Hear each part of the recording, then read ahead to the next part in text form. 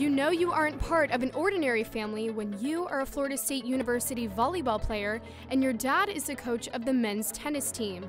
The athletic genes run deep in the Hultquist family, serving to create another Seminole legacy at FSU. Everyone in my family plays some sort of sport, and we're all very active and we like to go do things together. No matter what side of the net they're on, both Devin and Dwayne are each working hard to be the very best in their respective sports.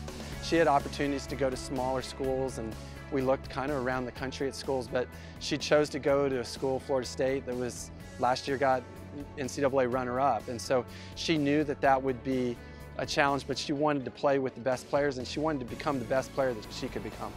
I would really love to win a national title, and FSU has one of the best beach programs in the country. Devin played indoor volleyball for nearly 4 years in high school before making the switch to beach volleyball. Her decision was influenced by someone very close to her heart. I started playing because my mom played volleyball when she was growing up, and she was actually my first coach. Whether it was on the sand or this court, Devin was coached by one parent or the other as a young athlete.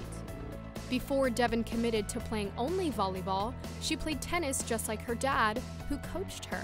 I was playing tennis ever since I was real little, and I played through my freshman year of high school.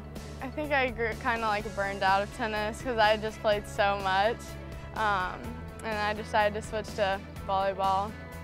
Ultimately, the relative solitude of tennis competition wasn't the best fit for Devin. She loves being a part of a larger team when she's out on the sand.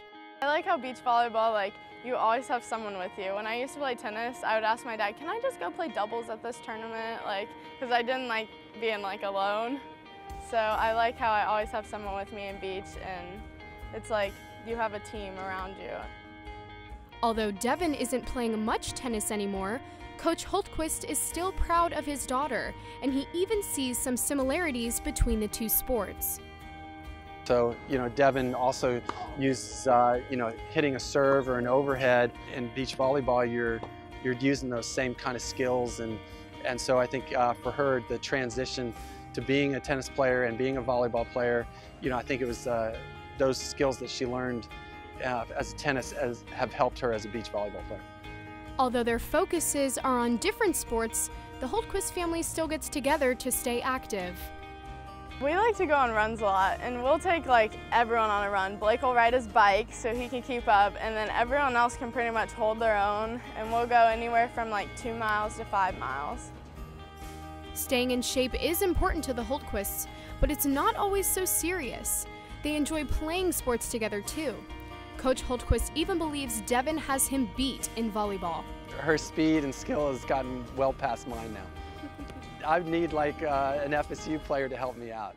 Although fun is part of the game, the Hultquist family is still competitive where it really counts. And she enjoys competition. She doesn't, she's always looking at where she can go play in the summer, and it's not something that she fears, but something she embraces. She loves to battle. Coach Dwayne Hultquist also knows a thing or two about being competitive. He played tennis at Penn State, which ultimately led him to turn pro, playing internationally. Being kind of a teaching pro and working with some kids, and very quickly I knew that I'd rather be at a college environment. I think it's important to be a player to be a real good coach. Sometimes some of the best coaches aren't necessarily the best players, but I think it really helped me. Hultquist says being on both sides of tennis ultimately led him to be a better coach. Now he has nothing but the best advice for Devin, as she's ready to make a name for herself in beach volleyball. Well, one of the things I always say about sports is that it's kind of like a very small segment of what life's like. Sometimes you get beat and you have to get back up and work hard, and really kind of lends itself to perseverance. And that's something I really saw in Devin. She was able to persevere, and to be able to come to a school like Florida State and play for Brooke has been really great for her to be able to do that.